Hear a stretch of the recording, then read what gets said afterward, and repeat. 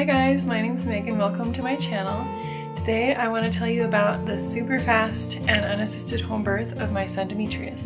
He is 2 weeks old now, and I'm just now sitting down to tell you guys the birth story. I've written it out on my blog, and I'll link that blog post down below if you'd rather read it. But I'm super excited to tell you this story because it is so crazy and amazing, and it was just a wonderful birth, and I'm so happy with how it went and so thankful that everyone's healthy and safe. And so let's get right into this.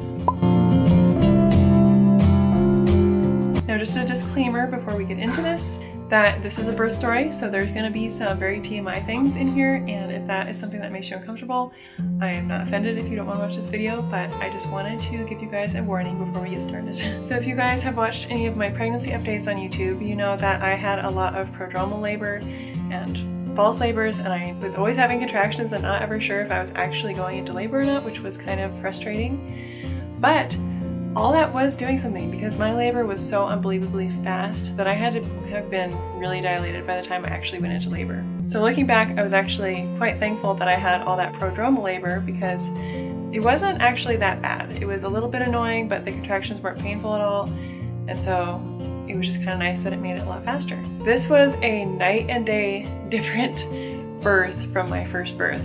With Sophia, it was 24 hours. I had like 2 hours of transition and 3 hours of pushing, and it was really long and really hard. And this one, it was just like as opposite as you can get.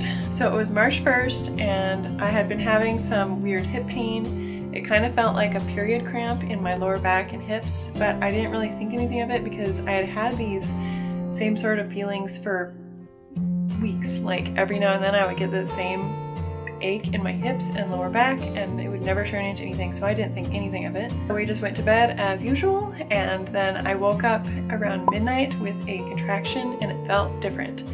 It felt deeper and stronger and like more of a tugging feeling. So I got up and I walked around and I went to the bathroom, just trying to feel the contractions and see if I thought it was real, because a lot of times I would have contractions that would feel different, and I would think this is surely it, and then they would go away. And so that had happened so many times that I was like, just because these feel different doesn't really mean anything. So I was trying to walk around and like feel if I could tell any change. So after I had been up for a little while, I went and laid back down, and I had a contraction laying down, and it was horrible. It was so painful.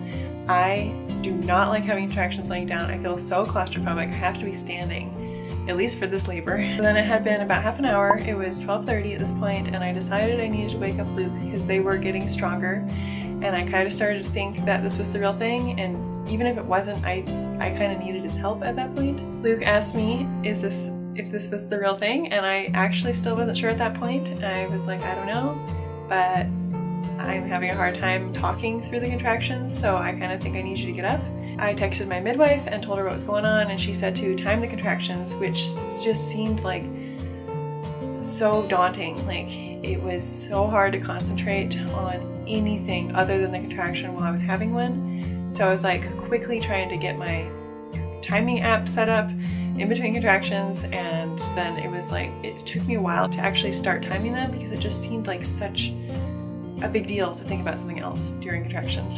I timed about 5 contractions. I was able to time 3 of them myself, and the next 2 Luke had to actually press the button. I would like give him some signal that I was having one, and then when it would end, he would stop the timer because I just could not think about it.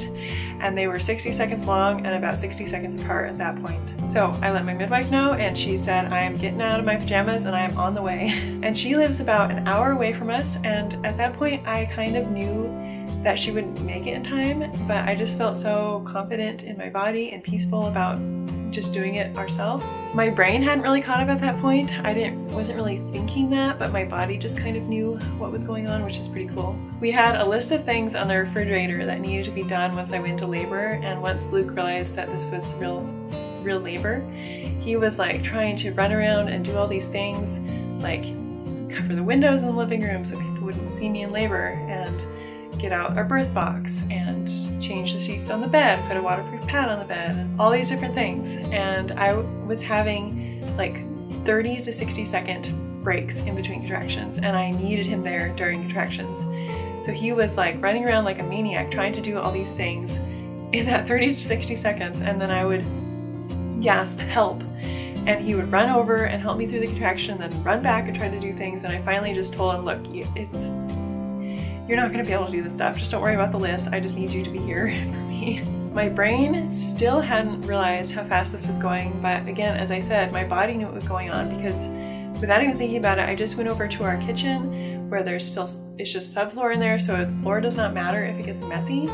And I just walked over there, and it's kind of the entrance between our kitchen and living room, and there's a baby gate that Luke built there, and I was just leaning over the baby gate holding onto it with my hands. And every time I would have a contraction, I would need Luke to put his arm under my chest and under my arm and like kind of hold my upper body up so that I could relax my abdominal muscles, and it would just help so much with managing the pain. I felt so bad for him because I knew he was getting really tired, and eventually he was like standing in that entrance holding on to one of the exposed stud beams in the wall and then holding underneath me with the other arm because he was getting so tired. And I felt bad, but I just couldn't handle the contractions very well any other way, because I had to be standing on my feet, but then I had to have my upper body relaxed, and that's really hard to do unless someone's like holding you up. A few minutes later, I started dripping a little bit of blood on the floor, and Luke texted the midwife to ask about it, and she said that my cervix was probably opening so fast that it was bleeding.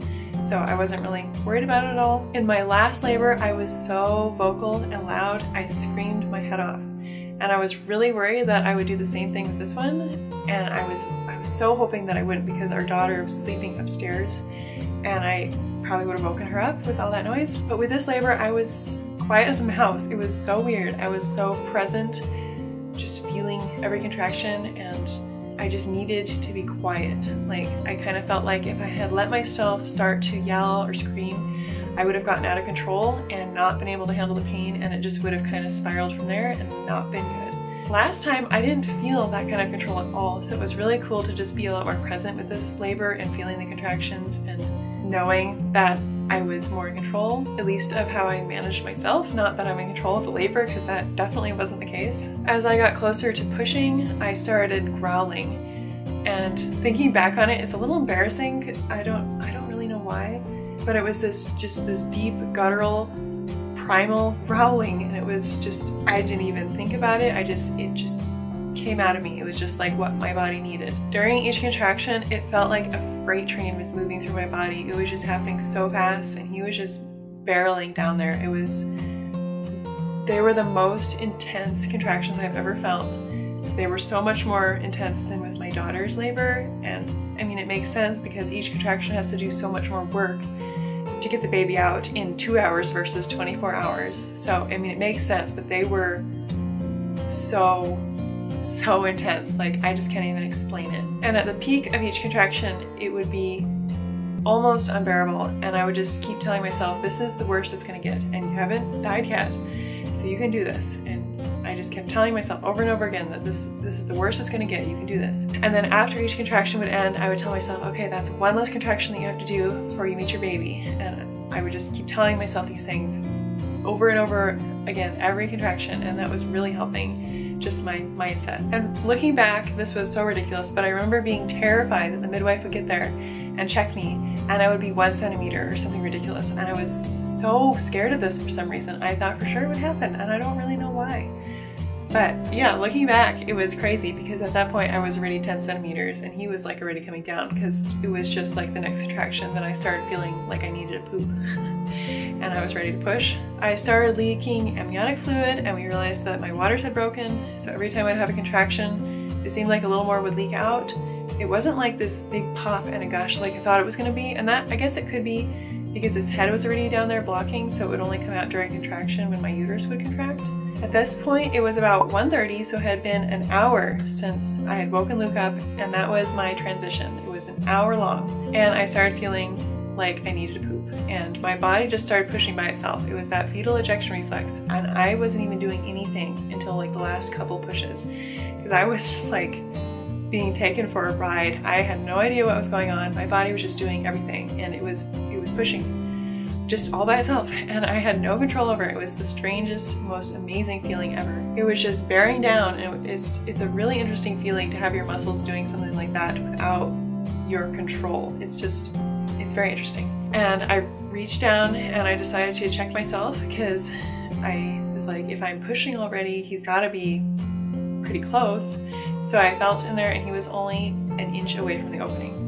He was so close. And I had Luke feel and he was like, oh my word, I can't believe this is happening that fast. He was in shock as well. And after that, I felt a lot more confident in pushing with the contractions, because before that, I didn't realize I was all the way dilated, but feeling him right there, I knew I was fully dilated and it was safe to push. So I was actually pushing with the contractions, which actually, it felt so good to be doing something productive like that. In between contractions, Luke kept mopping up all the amniotic fluid and blood that would spill on the floor with toilet paper, and he was rubbing clary sage essential oil on my lower back and on my wrists, which was really sweet. I had all these essential oils ready for before the labor, and we only got to apply it like 2 or 3 times, and then the labor was over. I didn't get to use my essential oil diffuser. Like, there was all these things that I had planned, but I was so glad that Luke remembered to ask me if I wanted to have him put those essential oils on, because yeah, that was really nice. So I only pushed a couple of times once I realized that my body was pushing anyway, and once I started helping, it was only like 2 or 3 pushes, and I felt the ring of fire, and he was crowning. He was just right there. And my body just instinctively squatted down. Again, I didn't even think about it. I just squatted down and I put my hand over where his head was, and as his head came out, I kind of like instinctively lunged forward to try to get away, and I kind of like smacked into the baby gate a little bit, but it was like, it burned so much that I just like tried to get away, even though I mean, it's not like I could get away from it. And Luke was like really confused. He wasn't sure why I was squatting at that point, and he wasn't sure why I had just lunged forward like that, and then his head came out and it was just sitting there until the next contraction, and Luke saw that he was there. He was like, what is going on? He couldn't believe it was happening that fast. And I was just holding his head in my hand, and when it came out, it felt so small, and then it all of a sudden expanded. I had no idea that babies' heads like kind of shrunk down a little bit when they were coming through the birth canal, but it was a really strange feeling. So I just waited till the next contraction, and then I pushed his body out and just kind of slithered out, and I reached down and caught him and pulled him up to my chest, and he was here, and it was just the most empowering experience, and it's just such an amazing feeling after catching your own baby. It's just amazing. I was so glad I got to experience catching my own baby, and I want to do that with all of them. And I turned him over and I checked his nose and his mouth to make sure he could breathe, and he started crying right away, and he just sounded so healthy. I stood up and I sent Luke to get some waterproof pads and towels to lay on the couch so I could go sit down, which, thinking about my first birth again, I can't believe I was so with it to tell Luke instructions of what to do next, because I was so out of it with my last birth. By the time she was born, I had been laboring for 24 hours and I was just gone. I was just not there anymore. So being able to be so present with it was really amazing. So Luke went to get that stuff, and I was standing there and I was like wondering why his cord was so short, and I looked down and his cord was kind of up over his shoulder and behind his neck and then down, and it wasn't around the front of his neck, thankfully, but I just unwrapped his head from his cord and pulled him up to my chest so he could be close, and then we went and sat down on the couch, and I kind of rushed to get to the couch because our rug wasn't covered with anything, and so I was trying to rush to not drip too much blood on the rug. And then it was only just less than a minute later that our midwife walked through the door, and he was still crying in my chest, and she said, oh, it sounds like there's a baby.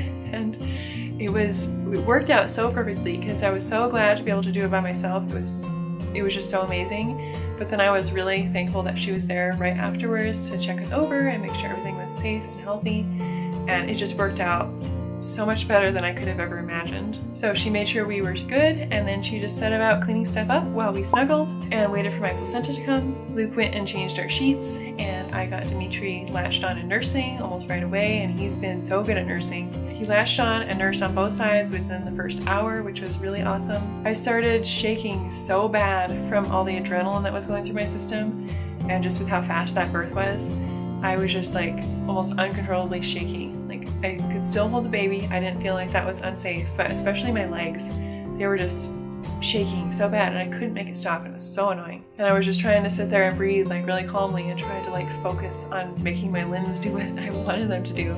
And it was about 45 minutes later after he was born, and my placenta still hadn't come out, and I was starting to get some really bad after pains. Luke went and got me some herbal after ease tincture, and that helped. but I just felt like my placenta was ready to come out, but I couldn't get any traction on it to push it out. Like there was nothing around it to push it. So my midwife asked if I wanted her help with just tractioning the cord to help it come, and I felt like it really needed to come out, and I just wanted to start dealing with the after pains. So I agreed to have her help, and she tractioned with the cord, and I pushed, and it came out into the bowl that we had ready. She wrapped it in one of those blue Chucks pads and laid it on my lap because at that point Dimitri was still connected to it. And I was so happy that we got to leave him connected for over an hour. And then after all that, we were getting ready to move to the bed, and I felt something really gooey on my hand, and I lifted up the blanket that was over Dimitri's, and he had pooped meconium all over my stomach and hand and all over himself, and then he had peed, and it was a mess. So Sondana went and got a bunch of warm rags, and we got us all cleaned back up.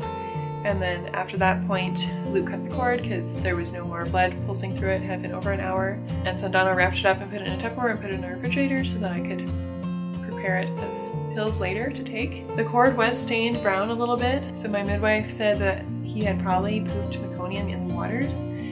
And looking back, I wonder if my body kind of knew that something was wrong, and that's why my labor was so fast, that it kind of knew there was meconium in the waters and that he needed to come out before he could breathe it in. But she listened to his lungs, and he had breathed it in all. He was super healthy, so I'm so thankful that my labor was fast, especially for that reason, because that can be really dangerous. So then we finally moved back over to the bed, and my midwife checked me for any tears. I had some slight first-degree tears in various places, and I had one second-degree tear on my perineum. And unfortunately, it was torn in a way that if we had just left it, it would have left a flap that would have caught on things and not been very good. So I agreed to let her stitch me up, which I hate needles so much. It was horrible. I was really thankful when it was done with, and I was glad that we had gotten it done because it will be better, but stitching up is so bad. Then she weighed him and took all of his measurements and put him in his onesie and wrapped him up in a swaddle and gave him back to me. He was 7 pounds exactly, so pretty little, a lot littler than I thought he would be. At this point, it was about 5:30 in the morning, and everything was cleaned up, and we were all tucked into bed, and everything was looking really good. Our house looked like nothing had happened at all, except that we had a baby with us. Our midwife does such a good job cleaning everything up afterwards and getting all the stuff in the washer, and just everything's cleaned up after, which is really nice. And then my midwife left and just left us to snuggle in bed, and we actually got a couple hours of sleep in before Sophia and Dimitri woke up, which was really nice because I was getting quite tired at that point, and Luke was too. And then we all got up around 7:30, and it was just amazing. And we were a family of 4, and we just sat on the couch and just introduced the kids, and Sophia was so enthralled with him, and she instantly started wanting to give him kisses, which was super cute that she knew to do that. We didn't even suggest it. And for a few hours, we were the only ones that knew that we had had a baby, and it was just really special. And that's kind of what I want to do with every birth, is just have a little sacred time afterwards that we just don't tell anyone that we had gone into labor or had the baby, because it's just between our little close family, and we're just getting acquainted together, and it was just really sweet. Sometime that afternoon, Luke steamed my placenta and cut it all up into little tiny bits and froze it so that I could start taking it as pills as soon as possible.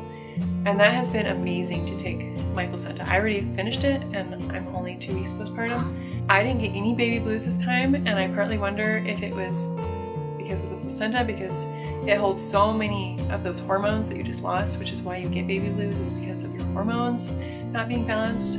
So it was really nice to have that placenta ready to go, and that is all. That is Dimitri's birth story, and I just am so thankful that it went so well, and just so happy that I had the opportunity to have an unassisted birth and to catch my own baby, and I just will never forget that experience. It was just, again, it couldn't have gone any better. So I hope you guys enjoyed this birth story, and I will link the blog post with this story, and I will also link the video talking about my first daughter's birth story if you guys are interested in hearing about that. But thank you so much for watching, and I will see you in the next video. Bye!